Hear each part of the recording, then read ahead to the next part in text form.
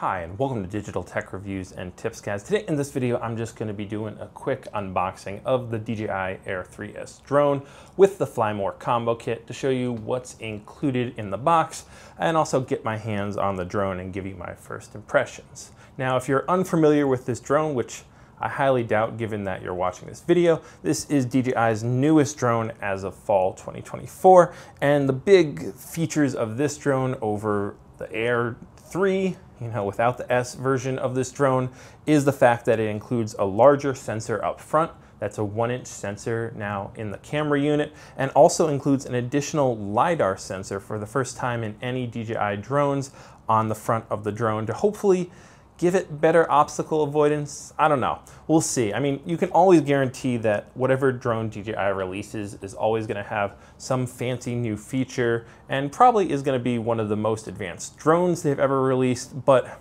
is it really worth it, and is the camera actually that good? I don't know. That's what I'm going to be testing out in future videos, but this video is all about just unboxing it and taking a look at the drone itself and what's included. So yeah, without wasting any more of your time, let's get to taking a look at just that. So, I mean, the box, if you want to see it, here it is. It's white. It's very simple. Air 3S shows on the back a little bit what's included, the app, etc., etc. Yeah, I don't know. Not going to waste your time more with that, guys. You've seen boxes before. So let's get to opening this up. If I can, peel that little strip off there, and then open the top. Boom, there we go. Wow. That was very easy. Not much more packaging other than actually the carrying case. So I kind of like that. They get rid of a lot of that extra packaging by using the carrying case that you get for the drone. So I'll set aside the box for now. And you can see right off the start here is the case you get for the drone and carrying all your accessories. It's not like a full messenger bag, but it's definitely bigger than the standard case that you get with like the Mini 4 Pro and the Air 2 and Air 2S drones. So yeah, it's pretty nice, a little gray, kind of like maybe a mesh fabric up here, and then more of like a neoprene type like fake leather-ish thing down here, but feels fairly well built and it has a nice little clip here. So even if you don't want to use it for your drone, you could maybe use this for, I don't know, carrying other stuff around. But personally, I probably will be just taking the drone out and putting it in my suitcase or my backpack that I have for photography. But it's nice that they include this in the Fly More combo. Opening it up, we get all the stuff just right there, like, hello, welcome to the main show. We'll pull the drone out for now, but set it aside and take a look at that later. And get to the accessories, because I think those are kind of like eating your vegetables first before getting to the main course. So starting it off here with the accessories, it looks like we got a lot of propellers. I think they include 3 sets of propellers or 3 spare sets, because obviously you need 4 of these to go on the drone right away. So let's see, 1, 2, 3, 4. Yep, there's enough. And then it looks like, yeah, there's an extra 6 propellers. So that's an extra set and a half of propellers included. So a whole bunch of propellers, but a bunch will be going on the drone right away to get it in the air. Next up here, you get the ND filters, I think these are. Now, I'm a bit mixed on this. I think DJI really doesn't necessarily need to be including ND filters with a drone. With the Mini series, definitely, I'm not a fan of ND filters, but I guess with the Air series, because you have that fixed aperture, if you really are serious about having the exact 180-degree shutter rule while filming, then yeah, I guess it's nice that they include some ND filters. You're ready to go right out of the box. If you don't get the Fly More combo kit, maybe look at like Polar Pro or a different brand rather than buying DJI's, because I think they're a little overpriced, but either way, yeah.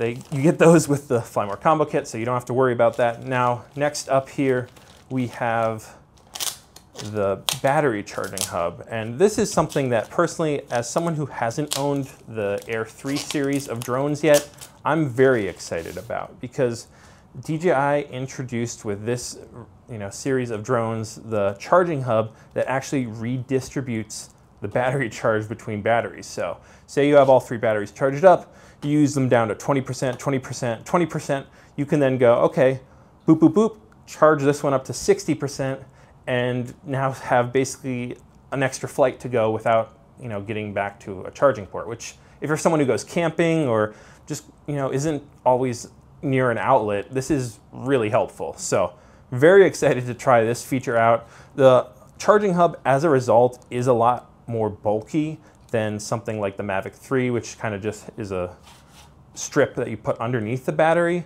But I don't know, it's not that much heavier, it's just plastic. So yeah, it looks pretty well built, and at the bottom here is how you unclip the batteries, which that just feels really nice and secure, like very easy, very, you know, simple to know which way goes down with this little like hanging over lip. You're like, okay, clearly that goes down. So yeah, well-designed feature. Pretty sure this is identical to the version that's included with the Air 3, but I could be wrong. Correct me in the comments if I am. And then here, oh, it looks like we have more accessories up here, guys. Sorry, don't wanna leave these out. These are very important, you know. Up here in the top, you can see you get some of these nice silica gel packets, which I guess from comments on other videos where I said these were poisonous, they aren't actually poisonous, but I still would not advise eating, guys. Like, don't eat these unless you really want to find out what happens and take a trip to the hospital.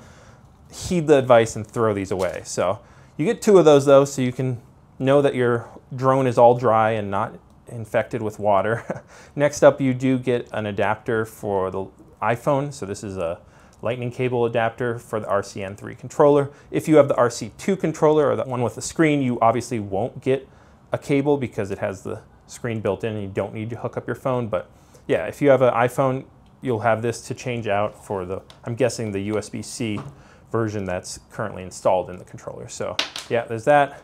And then you also, it looks like they give you a USB-C cable. I'm not sure if this is a cable that's capable of charging up the batteries like at a 60-watt rate, but I'm hopeful. It looks, you know, not too cheap, so maybe it's possible that they included, you know, the little more advanced cable. But of course, no USB wall adapter, so I would advise like getting an Anker 60-watt or even 100-watt wall adapter so you can charge up your drone batteries fast and not have to wait like 24 or 48 hours for them to charge with like an Apple 20-watt wall charger. Now, just quickly, here are the manuals that are included. They do include some stickers, a whole bunch of stickers actually, it looks like. I'm not gonna open that, but that's a very thick packet of stickers there that you get, so that's nice. You also get a little like thing about DJI Forum, which is a fun little place to go talk to other DJI users. Quick start guide, safety guidelines, who needs safety, blah, blah, blah, Japan. All right, guys, yeah, this at a certain point, like, there's not really much that you need to see with these little pamphlets, but if you like reading paper manuals, hey, they give you a little bit of paper there to read. Finally, let's get to the drone and the controller itself. Here we go with the RCN3 controller. Now, this controller was introduced first with the DJI Neo, and is basically, it seems like just a cheap version of the RCN2 controller, but with some like additional hardware and software for the newer drones. I'm not exactly sure, guys, but yeah, it looks like they changed these to black down here. These are a little more like kind of black and rubbery, but otherwise, yeah, you pull this out, boom, you mount your phone in there. And as I said, it has the USB-C cable here for Android phones and new iPhones, but if you're with the older iPhones before the iPhone 15, of course, you're gonna be using the lightning cable. So yeah, this is gonna be good for most people, but I actually still have an iPhone 14 Pro Max, so I'll be having to change out the cable to this one when I want to fly the drone. So it's nice they still include that and don't make you pay an extra $10 for having a slightly older phone. Now, getting to the drone itself here, if you're still watching, thank you for holding in. Sorry it's taken me a bit to get to the drone, but I wanted to save the best for last, guys. Like, you only unbox a product once and ooh, wow, it's a beast. I mean, it's definitely not as big as the Mavic 3 series. Like, that is a really hefty drone, but compared to the Mini 4 here, like, you can see that these aren't really even in the same league. Like, this is maybe 2/3 of the size, but is really like 1/3 of the weight. Like 250 grams here versus like 720-ish grams. So completely different class of drones. Like the Air 3 series has gotten so big compared to the Air 2, whereas the Mini series has been stuck at 250 grams because that's the whole point of the Mini series of drones. But yeah, just quick comparison there between these two. I don't know if a lot of people will be looking at these two drones, but if you want a full in-depth comparison, maybe I'll make one in the future. Now, folding out, boom, like that, very simple, boom, and then the legs actually go out. Now it's interesting because this drone still has the old school way of unfolding, whereas the Mini series, you can just do it in any order. This drone, you still need to flip the legs out first and then kick the back ones back. But yeah, wow. Folds out nice. It feels, you know, premium. Like it feels like you just paid $1,600 or whatever dollars for a drone for sure. Doesn't feel as flimsy as the Mini series.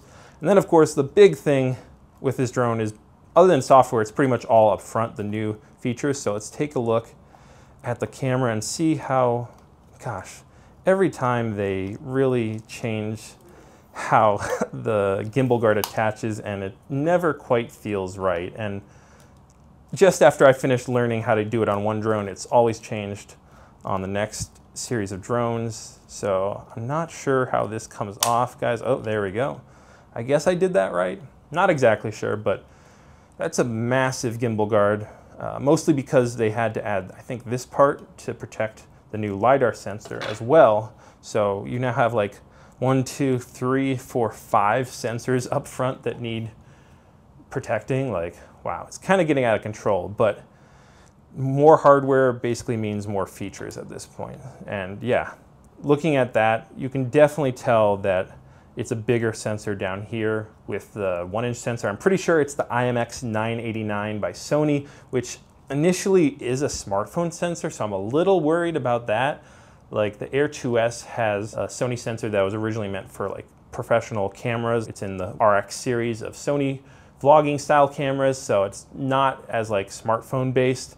This one intended for smartphones, and I think it's in the Xiaomi series of smartphones as well as a couple other ones. But yeah, we'll have to see how good quality is. I'll be testing it out, of course, in the future. Also interested to see how much this LiDAR sensor helps. It potentially is a hint at what's coming with the Mavic 4 series. Like, I'm guessing if we're seeing one LiDAR sensor up front here, we'll probably see at least a sensor up front and in the back, maybe on the sides too with the Mavic 4 series. Who knows?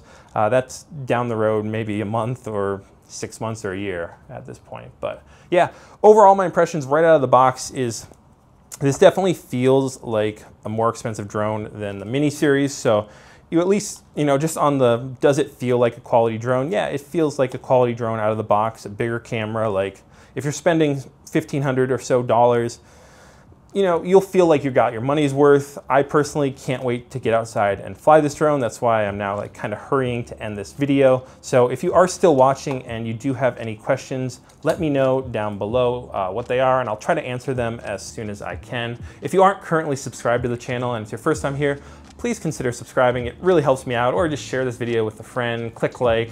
I do have affiliate links down below, as well as actually a link to a drone comparison spreadsheet that I maintain for my own personal use, but I share it with you guys for free. So if you're trying to decide which drone exactly you should get, check that out. It's really helpful. It just has all the specs you need to know, line by line by line. You can go across and help you decide which drone is right for you. So anyways, that is it for this video today, guys. Hopefully it was helpful. Hopefully it helped you find out what exactly is included in the Air 3S Fly More Combo Kit. Social media links, subscribe, comment. I think I said it all. So if you are still watching, thank you for watching. Peace out, fly safe, and as always, have a nice day. Bye.